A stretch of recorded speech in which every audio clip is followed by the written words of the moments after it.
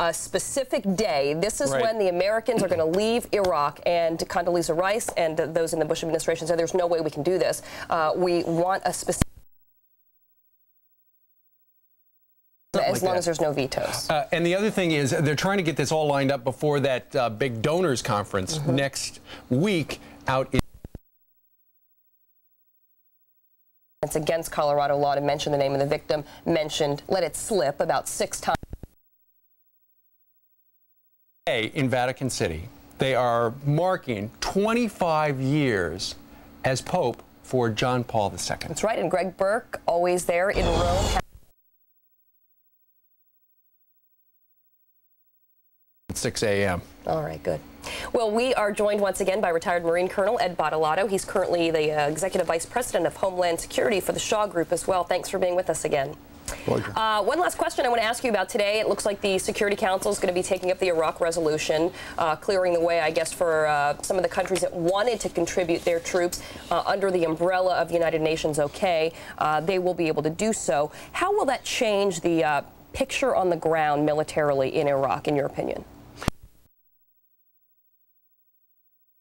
Yeah, we're going to have the latest for you on that. Through the Gaza Strip was attacked this morning, and there are dead reported. Also, this is the very first attack in the last 3 years during the Israeli-Palestinian conflict where Americans have been the target. And our Jennifer Griffin is live now at the Israel.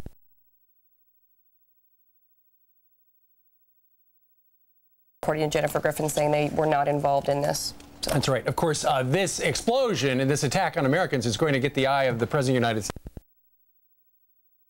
That there's a fight to the death, seemingly, between the Palestinians and the Israelis. It seems like every couple of days there's some kind of explosion. Today, that all changed. They attacked an American convoy. Somebody did. That's right. It was a deadly blast taking place in the Gaza Strip where 3 Americans were killed. Jennifer Griffin is at the Israel.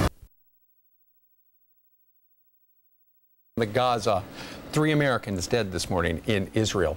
In the meantime, let's switch gears to domestic news. In this regard, Scott Peterson, who is accused of murdering his wife, Lacey. You know, his defense team, Kiran, has been took to the airwaves with his message on the U.S. mission in Iraq, but he bypassed.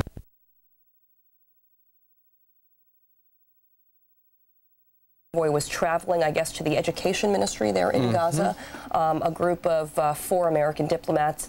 Jennifer Griffin's on the ground in the region, and she's continuing to bring us updated information as soon as she finds out more about that tragedy this morning. First attack on Americans in Israel in 3 years. We'll keep you updated. In the meantime, 7 minutes before the top of the hour, President Bush hit the airwaves this week to get his message out on Iraq, but he picked who he talked to very carefully. It was not the big 3.